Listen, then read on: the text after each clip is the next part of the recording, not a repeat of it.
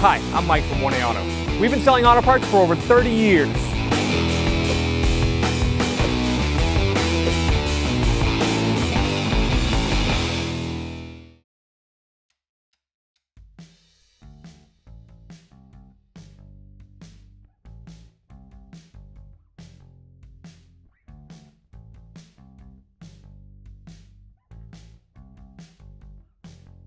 Hi there, this is Sue from 1A Auto, and today we're going to do rear brakes on a 2012 Equinox. We're going to take a 22mm socket and a breaker bar, and we're going to break the lug nuts off the wheel.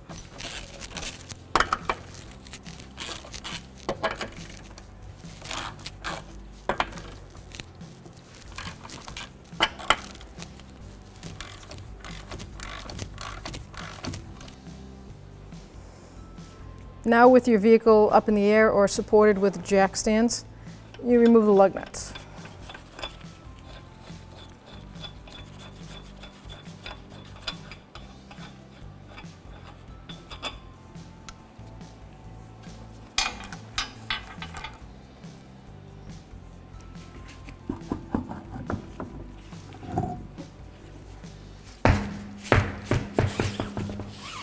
Now I'm going to break free the caliper from the caliper bracket by removing these caliper slider bolts.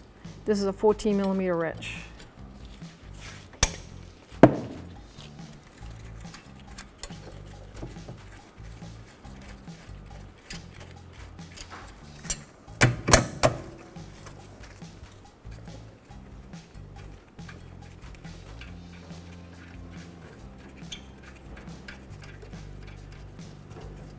Now, in this particular 2012 Equinox, it has ABS in it. When dealing with ABS on a brake service, you have to push the piston back with the bleeder screw open to avoid any ABS module damage. So this is a 10mm wrench. I'm going to put it on the bleeder screw. Give it a quick snap. There we go. I like to turn it just about a half a turn. We're all set there.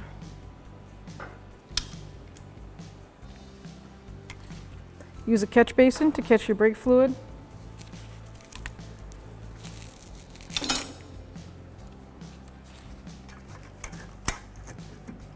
Screwdriver or pry bar. Slide this caliper right up.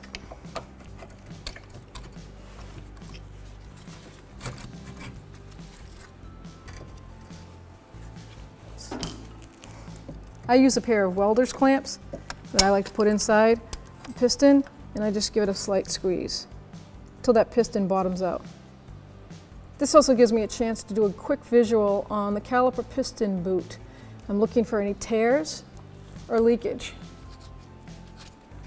If you were to find them, you would have to replace the caliper. And this also is a good way to test the caliper to make sure that it's not a seized caliper piston. Once closed, I retighten the bleeder screw.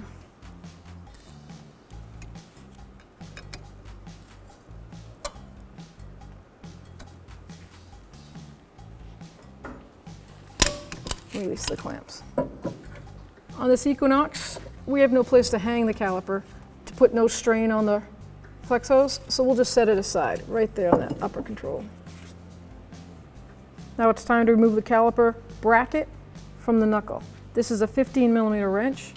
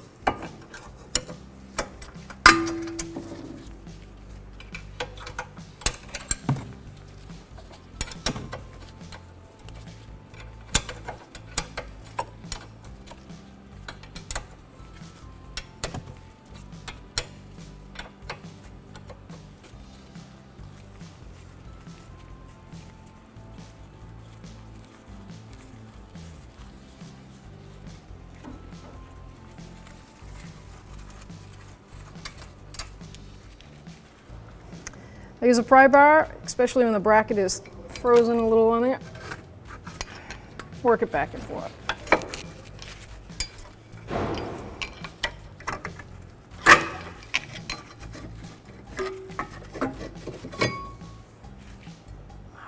Now with our caliper bracket on our bench, I'm going to hammer out the pads. Noting, once again, the indicator goes on the inside of the bracket. Set it in special order.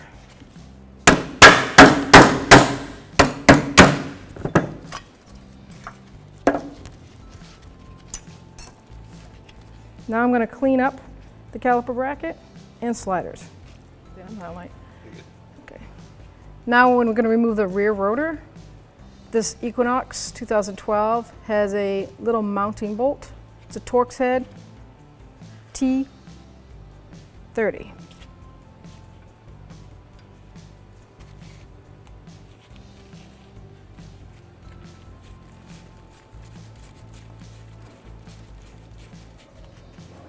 Make sure you set it aside, it's going to get reused. When removing the rotor from the hub, I like to use a penetrating spray right around where the hub hat meets. Let that sit in for a little bit, then we'll hammer her off.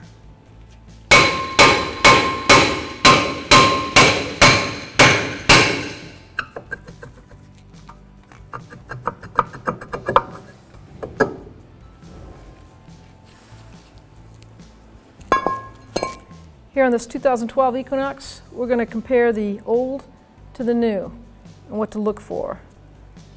This is the outer pad, and we're right down there, right past 3 millimeter. So that's probably right around 1/32, 1 millimeter. You can see the rust that forms on the hubs and the inner well on that ring.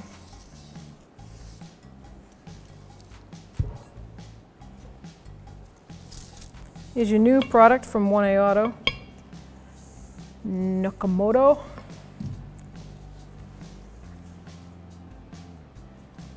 Nice clean fins, cooling down. Same size hub, same weight distribution. OE fit.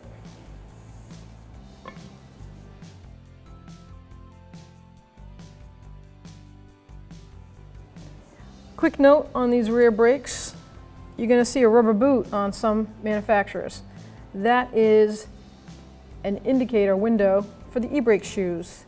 The emergency brake shoes right on the inside of this hat. So we're going to make sure we take the old one out and transfer it over. I use that with a small screwdriver or pry bar, and you pull it right out. I locate it right away, that way I don't lose it. Just give it a little push down in. There it is. First thing I like to do is take a wire brush, clean the surface rust off.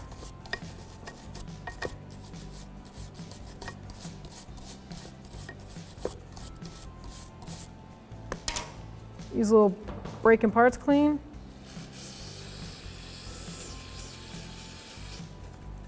Then I'm going to clean the caliper tin. You can also buy brand new caliper tins and caliper slider boots on 1A Auto.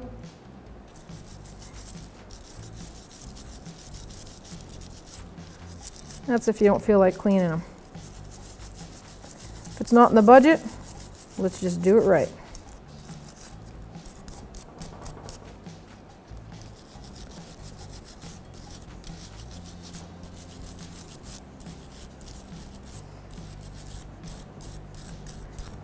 You want to clean all the rust off and any dirt so the pads have a nice sliding surface.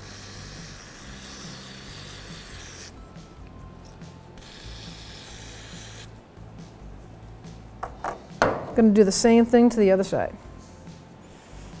Now I'm going to take the caliper slider boot out. Just basically you pinch down on the rubber boot and pull the slider out. That's old manufacturer grease, so I'm going to clean that off.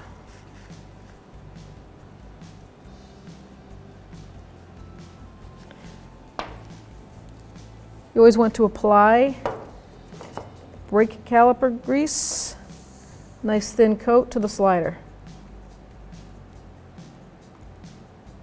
I like to put caliper grease on the inside of the boot.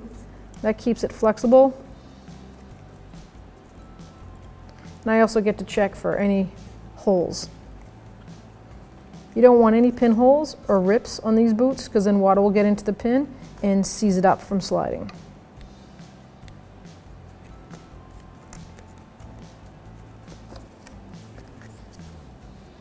Before I put the caliper tin back on, I put a little bit of that caliper grease underneath. This assures it not to get rusty and swell up, and push that pad on tight and freeze it on the bracket.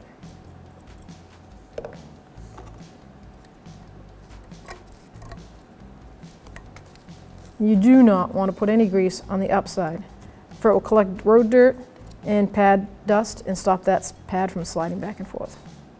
Now I'm going to do the same thing to the other side. While I have the brakes off of my 2012 Equinox, I'm going to give it a quick visual on the emergency brake shoes. We're looking for any chips. Sometimes the bonding comes unglued and the shoe actually comes off the metal backing. At that point, they'd have to be replaced. But here we get great shape. So I'll just clean them down with some brake parts cleaner. Get rid of the old brake dust that stores in there.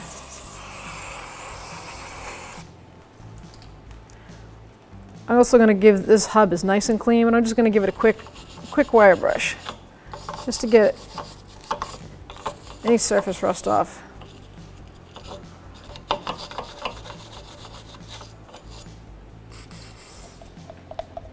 I like to apply a thin coat of anti-seize, especially around the hub where it meets the rotor. Stop any rust buildup in the future. Just needs a nice thin coat.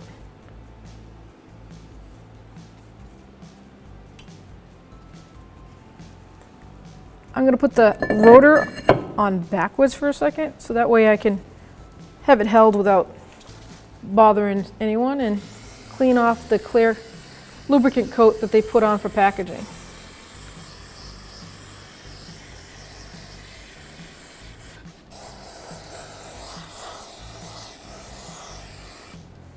Then I'll just spin it around and do the same on the other side.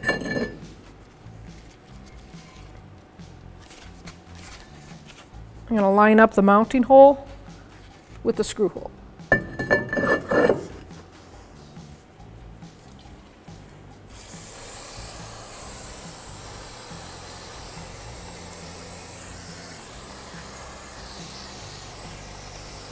Here I have my mounting screw, Torx T30.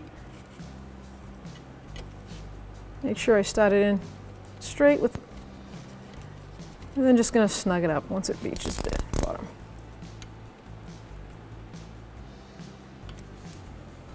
Before I mount the caliper bracket on the knuckle, I'm going to clean the old thread lock off the threads and apply a light coat of new thread lock.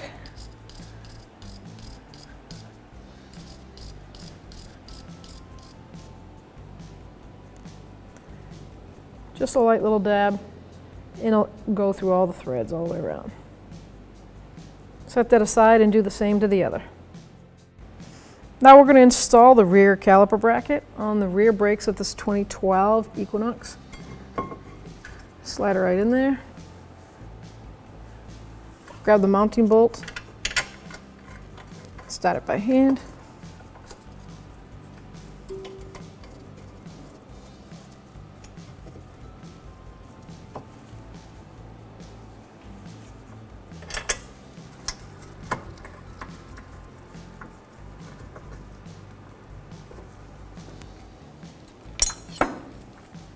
The head of this bolt is a 15 millimeter.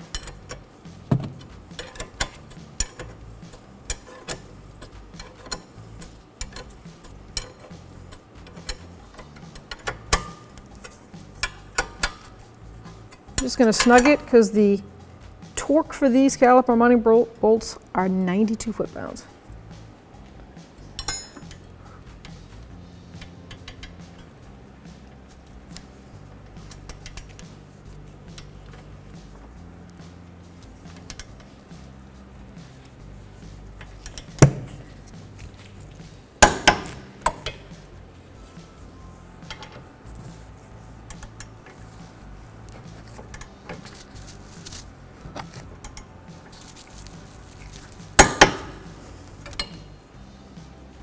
Now we're going to install the pads. The one with the indicator goes on the rear, inner edge. Slides right in.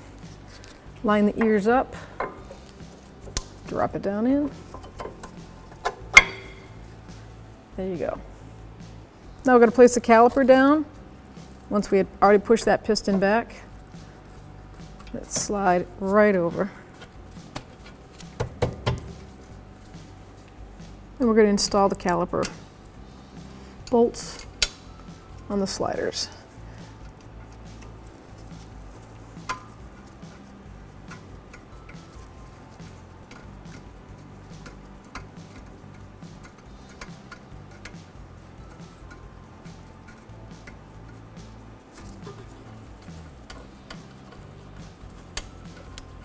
The torque on these is 20 foot-pounds.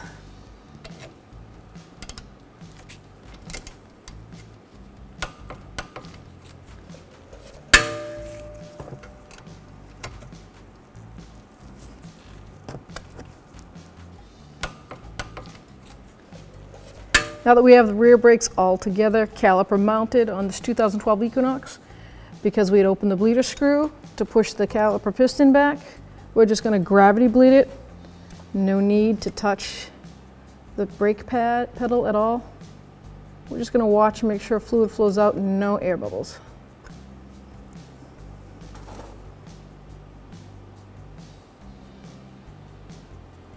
See little air bubbles forming at the top there? We just want those to naturally fall right out.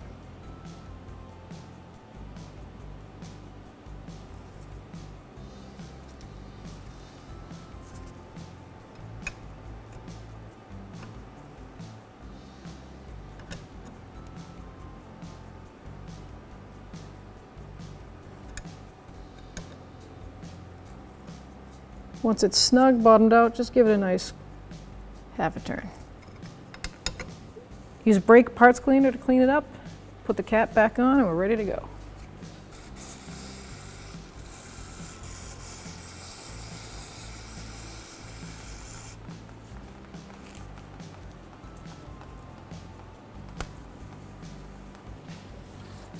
Now we're ready to put the wheel back on the rear of this 2012 Equinox.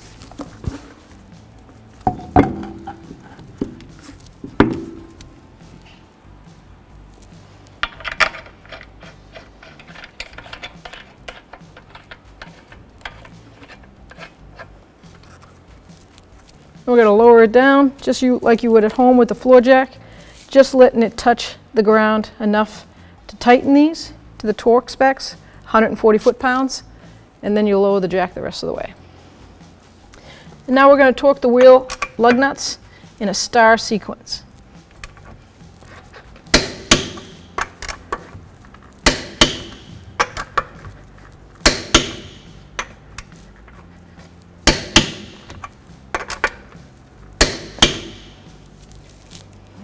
So once your brake job is completed and you've topped off the brake fluid, it's always a great idea to pump your brake pedal up before you start the vehicle or try to drive it. Thanks for watching. Visit us at oneauto.com for quality auto parts, fast and free shipping, and the best customer service in the industry.